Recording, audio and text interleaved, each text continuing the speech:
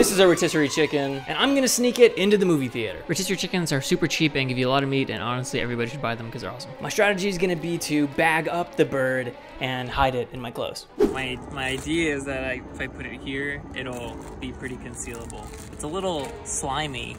It just looks like I have massive triceps. After arming myself with the bird up in my blouse, we went into the AMC to sneak it in, and I don't know why I thought it'd be a challenge. Honestly, they just let us right in.